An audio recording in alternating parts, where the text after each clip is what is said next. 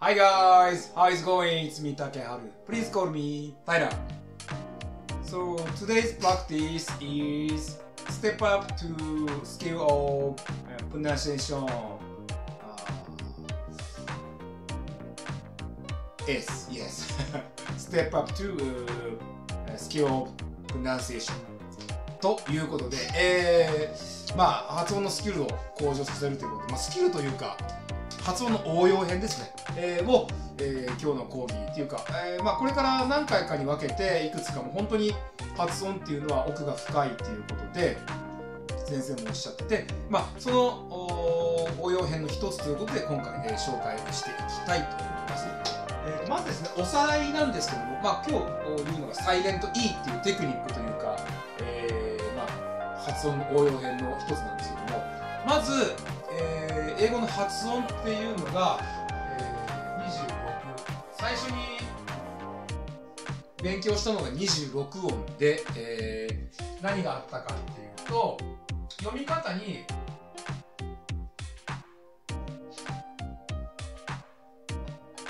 アルファベット読み、普通に A、B、C、D、E っていうそういう Z までですね、アルファベット読み。それから、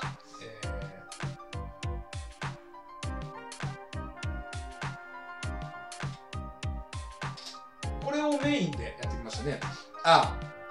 ブ、ク、ドゥ、っていうことですね。で、26音ありますよと。で、本当のことを言うと、本当に応用編っていうか、もっといろんな、英語っていうのは、日本語でもそうですけど、母音と子音っていうのがあって、音自体を、組み合わせたりとかいろいろ複雑に言うともっと26音以上あるんですけども、あんまり最初にいっぺんに言ったりとかいろんな応用編、くっついたり弱まったり強くなったりとかっていうことを全部最初からやってしまうと、もう頭でっかちになってしまうというか、英語自体がすごく難しいものに感じてしまうだろうということで、この辺の応用編っていうのはある程度慣れてきてから少しずつ、身につけていきましょうと。まず一番最初に、本当に基本中の基本になる26音のフォニックス発音というのを、まず身につけてしっかり、復習勉強しながら、いろんな文法とかそういうものを含めてある程度少しずつスキルアップしながら、それと同時進行で、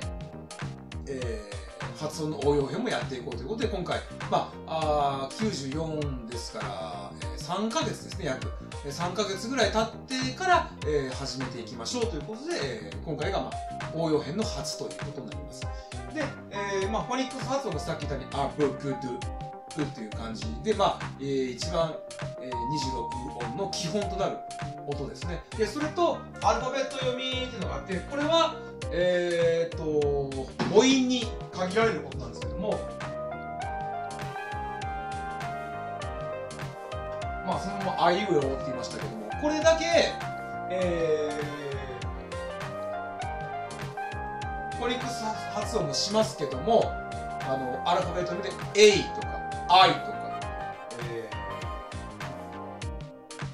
N とかE とか O とかっていうそういう発音をしますよということですね。はい。で、それを念頭に置いた上で、今日の紹介のサイレント E なんですけども、これ読んで字のごとくサイレント E なんで、サイレントっていうのは静かなっていうことですから、静かな E。これそのままというか、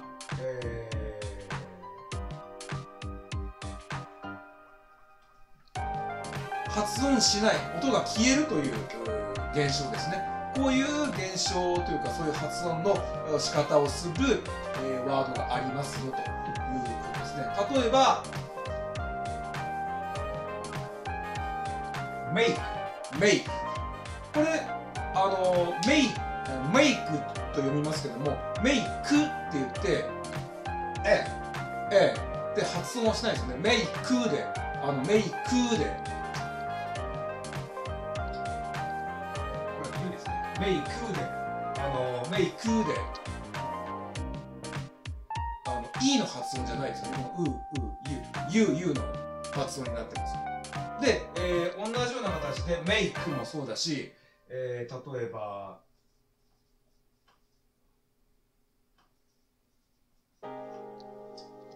cake、date も同じように、E の発音はしませんね。cake、date で、E の発音をしない形になります。で、こういう、これいろいろありますよね。例えば、こういう感じだ。スネークもそうですね。ヘビもそうですけども、こういうふうに E の音をしない、ということですね。一番、この単語の後ろに E が来た場合には、っていう発音をせずに、make、cake、date、skate っていう感じの別の音が入りますよということがまず、一つのポイントですね。音が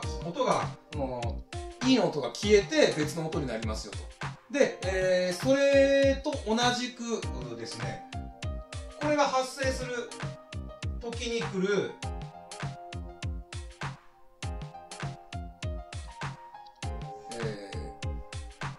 その前の母音に関しては、ではなしに、make。ですから、アルファベットで言うと、めいですね。これも KE ですね。でい、すねいですけども、になりますけども、音で言ったら、そうですね。ABCD の A ということですね。で、この、フォニックス発音ではなしに、アルファベット読みの A になりますよ。なんかこれね、メイクとかケークとかデイツとかスネーク聞いてたら、おかしいな、この発音がフォニックスの発音通りになってないなっていうのに、気づいてるとは思うんですね。あれっていうのは。で、それが一つのルールということで、ワードの後ろに、E が来る場合には、この音が消えますよ。で、それでサイレント E と。静かなる E。発音しない E ですね。で、それがまず一つ目のルールで、二つ目のルールが、その前に来る。この子音は無視ですね。子音はこれ関係ないので、その前に来る、母音に関して言えば、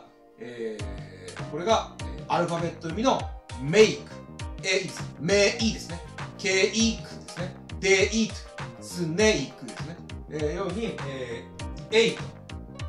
というふうな形になりますという母音がアルファベット読みに変わりますよという2つのルールが、ありますと。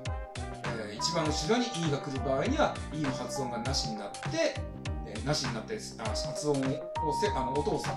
せずに別の音に変わり、その前の母音っていうのがアルファベット読みに変わりますよというところですね。で、この専門的になりますけど、このフォニックスも含めて、フォニックス母音ですね。この母音5個ですね。5個しか母音はないんですよ。母音5つの中で、この A とか I とか長い読み方ですね。これを小母音になって、あと短いこのとかっていうそのフォニックスの読み方を短い母音で半母音というふうに、呼ぶということをおっしゃってました。ただこの単母音長母音っていうのは知識として覚えておけばいいかなという部分で、アルファベット読みとフォニックス発音っていうのが別であったけども、フォニックス発音オンリーではないと。アルファベット読みもメインではないけれども、英語の発音というか会話の中では発音するケースもありますよと。その一つのルールとして、このサイレント E が発生する場合には E の音が消えてで、消えてっていうか別の音に変わってですね、でその前に来る母音というのが、アルファベットになりますよということを一つのルールとして勉強してもらいました。覚えておいていただければなと思います。だから同じようなケース、これはそうだな、こういうワード、単語が来た時には発音記号っていうかそういうのを見てももちろんそうですけども、E が後ろに来た時には、これはじゃあ前の、音っていうのが例えば A に変わるんだなと。じゃなくて A に変わるんだなと思って、メイクっていう風な感じで、読んで勉強してもらえればなと思います。はい、今日はどうもありがとうございました。